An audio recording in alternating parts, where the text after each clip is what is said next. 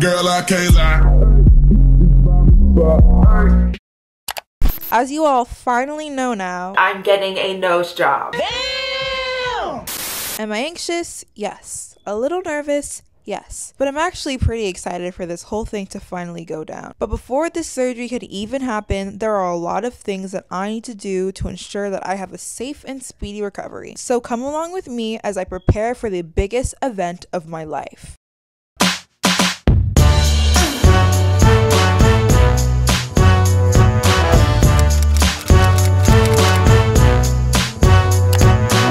Okay, so I'm here. I'm not sure if this is like the type of place where you could vlog, but I'm gonna try to get as much footage as possible. So I don't really feel comfortable going into like a medical place with like a camera. So I'm just gonna bring my phone, and if I can vlog, I will.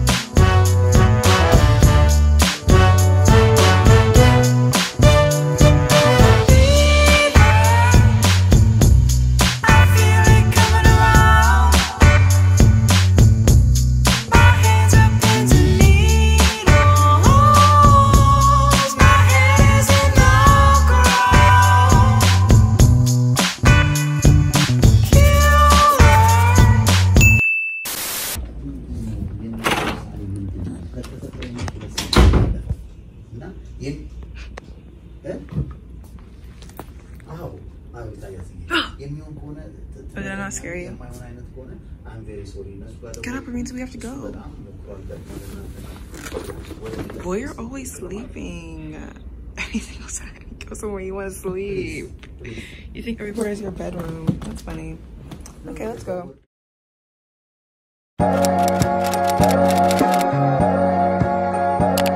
This is my hair. I blow dried it. I very much need a trim. Like, very much need a trim. I'm basically just getting box braids. I don't really consider box braids a glow down. I think box braids are a beautiful hairstyle.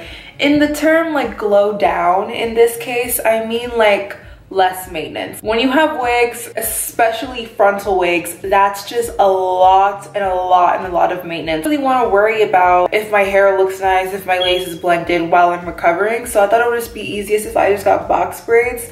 I would do my box braids myself, but I want to keep these in for like a month. And my box braids just aren't really that good. I can really only keep in my box braids for like a week. I'm really excited to get my hair braided. 2 hours later. So I got my hair done 2 days ago and I hate it. I know from here it may look fine, like, oh, Chichi, just regular box braids, bleh.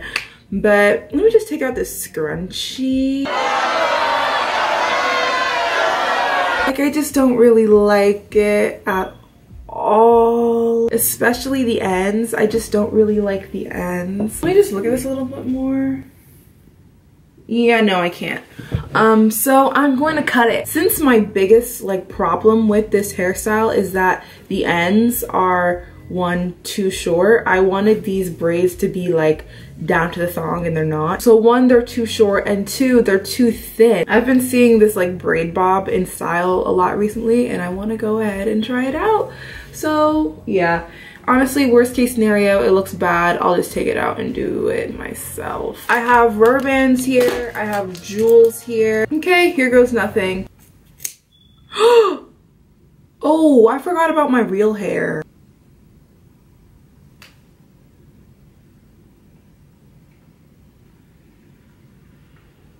Yeah, so I don't like it. It's too late to quit now, so we're just gonna have to go with it.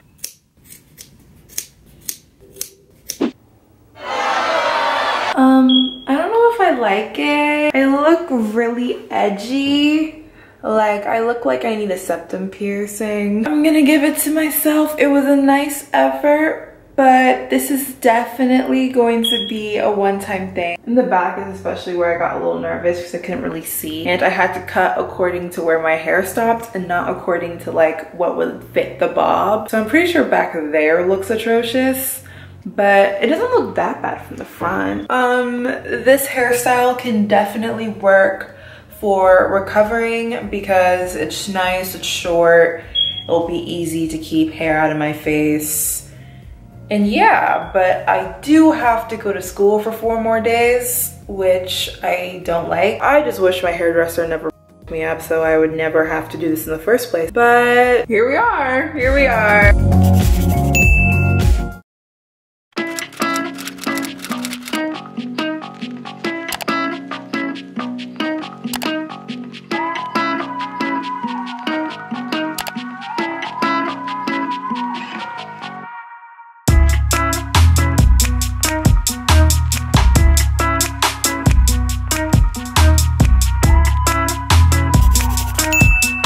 Hi guys, so I'm actually in my sister's room because she has better lighting in here and they're both in college, so it's not like anyone's using this room anyway. The smoke detector that you guys hear in the background of all my videos, it's the loudest in this room because it comes from here. So if you hear the smoke detector, like that, try to ignore it. I'll try to edit it out as much as I can. But in this portion of the video, I wanted to share with you guys my little nose job haul. The other day, I went and I bought all the nose job stuff. The first thing I bought is saline spray. It helps moisturize your nose. It's gonna get really dry in there. I think you're supposed to use this 10 days after surgery, so I won't be using this for a while, but I bought it. So the next thing I got is dry mouth spray. This is what it looks like. I also got Tylenol. It's a painkiller. I also bought hydrogen peroxide, and I also got straws. Because when you have your nose job, you can't really drink water like that because the water could hit your nose and all that stuff, so you have to use straws.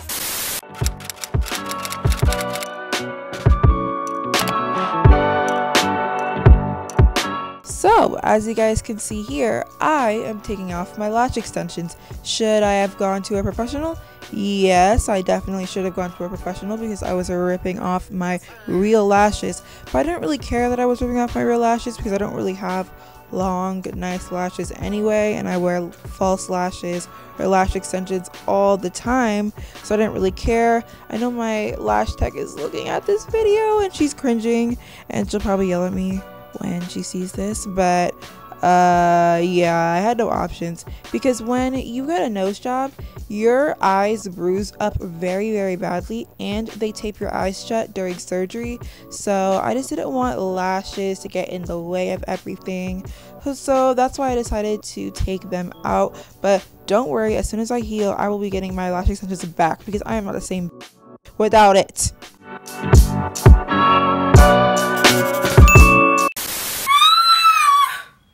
Look, I have no lashes. I have no lashes, guys. What is this? Like, who am I?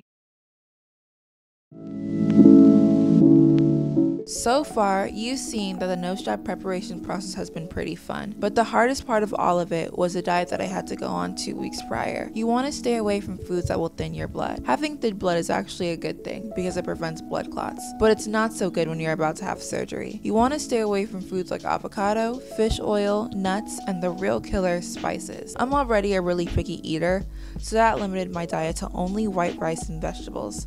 On this diet, I lost over 20 pounds. Here's a clip of me at my regular weight at around 143 to 140 pounds, and here's me after 3 weeks of being on the diet at 119 pounds.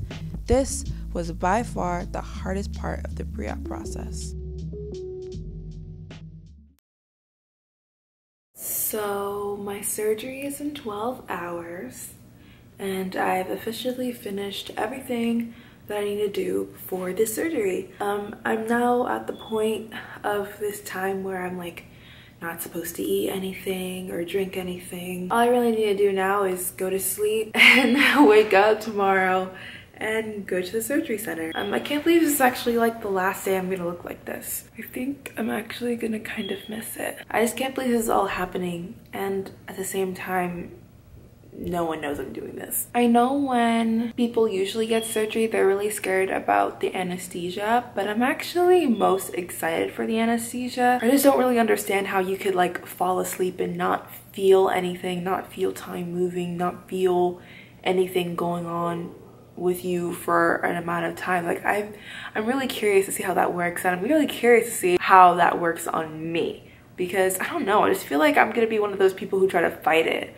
Like whenever I watch Grey's Anatomy and they put the mask over the person's face and after they have to count backwards from 10 and then they only get to like 7, I don't know, I feel like I'm gonna be fighting it. I'm gonna be trying to stay awake. I don't know, I'm just annoying. I'm really annoying. Yeah, it's nighttime. A lot of things are going through my head. I guess this is the end of the video. Thank you for watching. If you guys liked it, give it a thumbs up, subscribe to my channel for more content from me, and I'll see you guys in my next video. I feel like I should give the camera one more side profile. Yep, that's my side profile, but not for long. I'll see you guys in the next video. Bye.